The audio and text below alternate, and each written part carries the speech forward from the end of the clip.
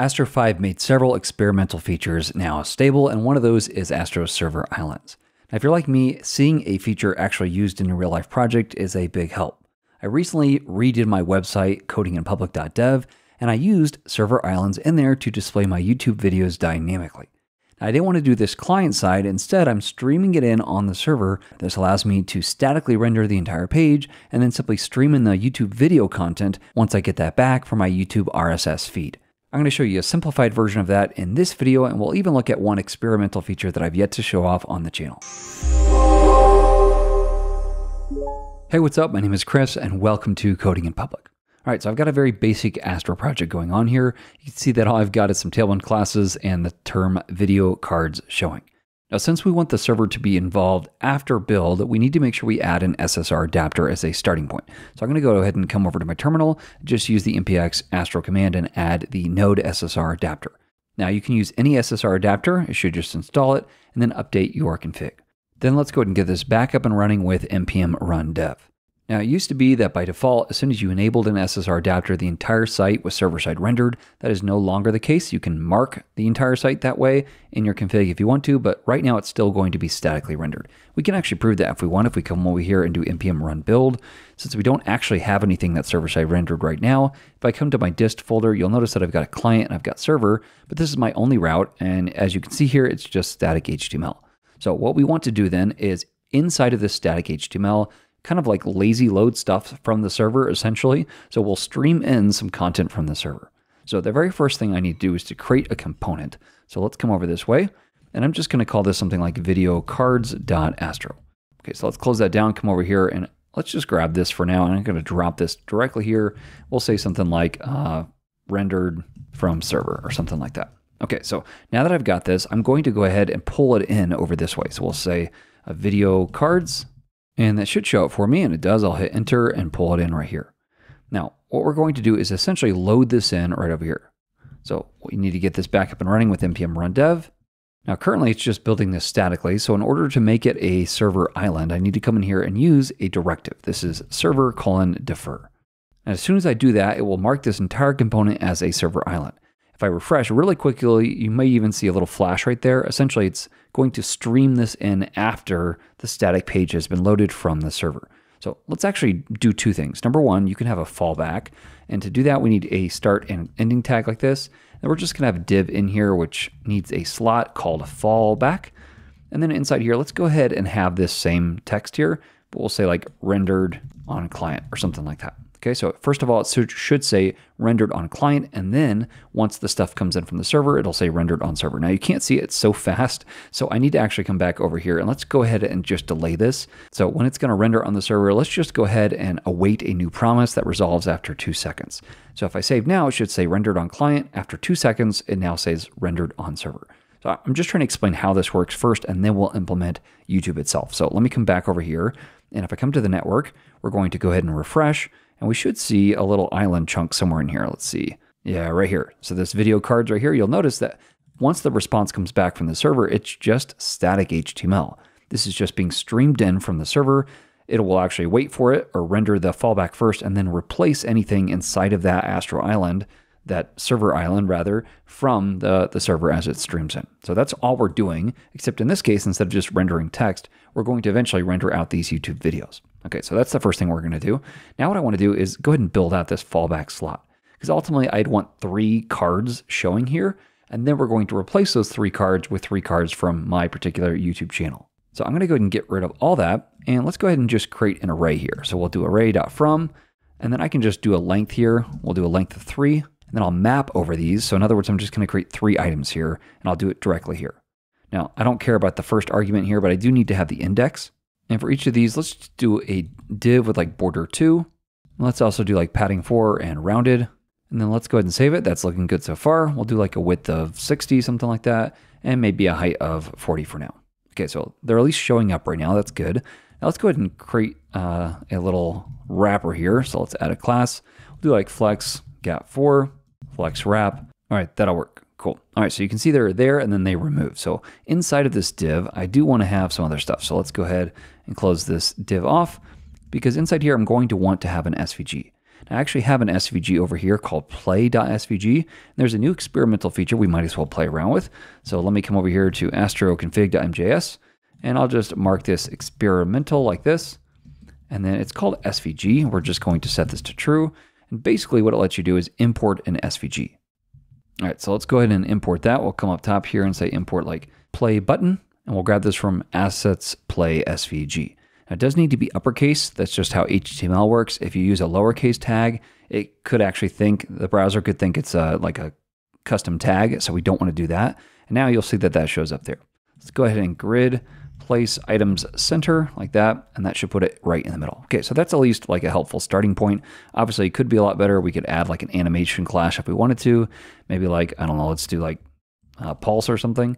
All right, there we go. So now it looks like something is happening. It's loading in, and then eventually it says rendered from server. So we've done the first step, which is getting this to load properly.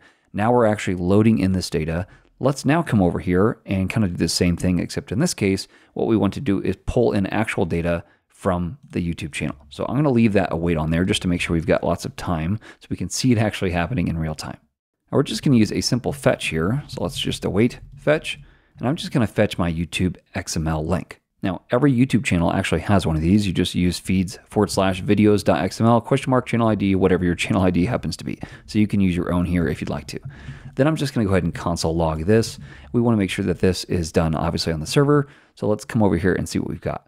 So we've got all this coming in here. That's good. What I want to grab then is I want to grab the text off of that. So we're just going to call this XML, and we'll grab this from await rec.text. And then finally, let's go ahead and console log this.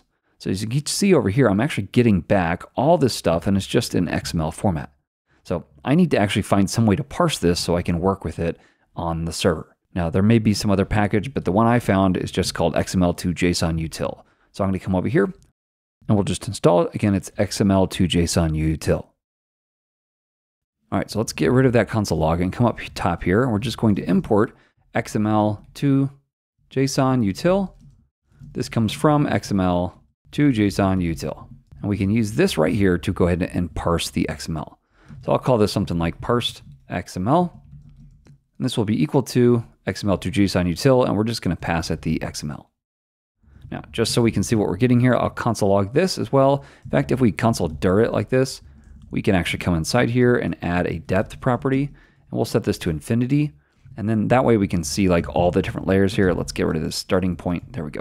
All right, so back over here, you can see now we've got this parsed down, and we can see all the way down in the structure of this output. Okay, so now I've got what I need here. This YouTube video ID is the important one, right? This actually tells me what the video ID is, so I can use that to show everything I need from the thumbnail to linking to the video to all that. So now that I know what I'm getting, let's come over here. We'll say like final videos equals, and I just want to grab the top three for now. So I'm going to grab my parsed XML.feed.entry, and we're just going to slice off 0, 2, 3. Now, if we were to come back over here and scroll all the way to the top, you'd see that all these live underneath something called a feed. So feed.entry, and then we've got all these different entries inside of here. Now, what I want to do is just map over each of these. So it's an array. And for each of these, we're just going to call them videos. And I'll just type it as any for now so that TypeScript will be happy since I'm not parsing this structured data as it comes back. And for each of these items, I want to return an object. This is only going to have two things. It'll have a title, which will be the video.title, and it will also have an ID. And that was simply called video, and then it had a kind of a funky property name that is YouTube:video ID. So because it has a colon, I think I do need to actually put it in this bracketed notation, but essentially it's the same as this dot notation, just since it's got this character, I need to put it like that.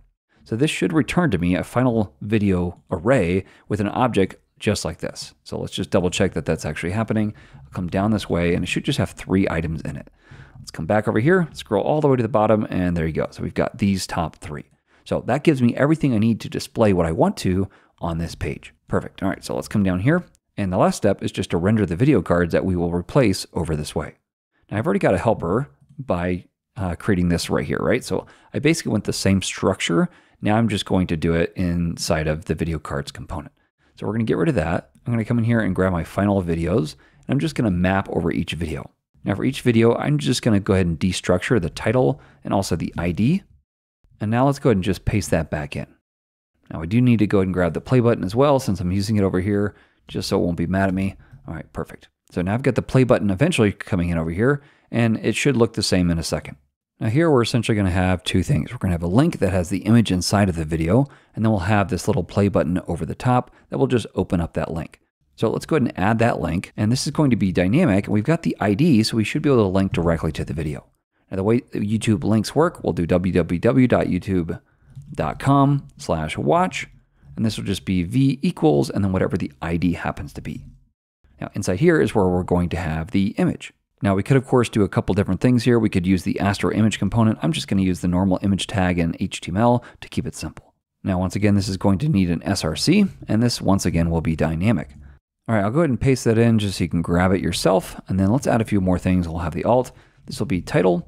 Then we'll also have a width. Let's manually set this to something like 300. And then we'll set a height here to something like 165. Okay, let's go ahead and save this. And eventually this should pull in a second. All right, I'm not seeing anything come in here. And I think I see my rookie mistake. All right, I'm not actually returning. So I need to actually return in here. So let's do that. And there we go. Now all the videos are coming in.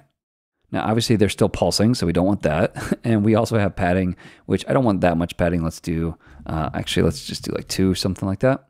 And then finally, I need to make sure that this play button is in the center. So we could do this a couple different ways, but for now, let's just go ahead and like give this a class.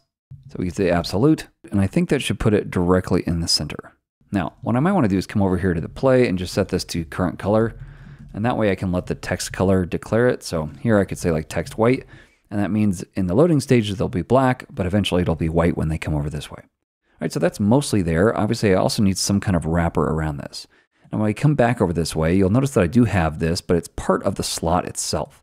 So because of that, I need to actually have this same kind of wrapping mechanism over here. So let's go ahead and do that. And that should be closed with the div as well. So now they're actually coming in streamed from the server. If I click on any of these, they should actually take me to that YouTube video, and you see that's what it does. So cool. Now, obviously, there's way more you could do to make this look better. Hopefully, I did that on my own site. You could also type this so it doesn't yell at you about this being any, but at this point, hopefully that gives you at least an understanding of how this works. The last thing, obviously, would be to remove this so you're not waiting artificially, and you'll see how it streams in fairly quickly. It parses that data, returns those 3 videos to you, and as soon as that data is done at the server, it streams it in and replaces that whole fallback slot. I should probably also remove this slot fallback. There we go. I trust seeing a server action in real life was a big help to you. Remember, you can grab the code in the description if you want to grab your own YouTube feed and swap it out, and obviously probably design it better than I did here. But thanks so much for watching. I hope it was a big help. I'll catch you in the next one. Happy coding.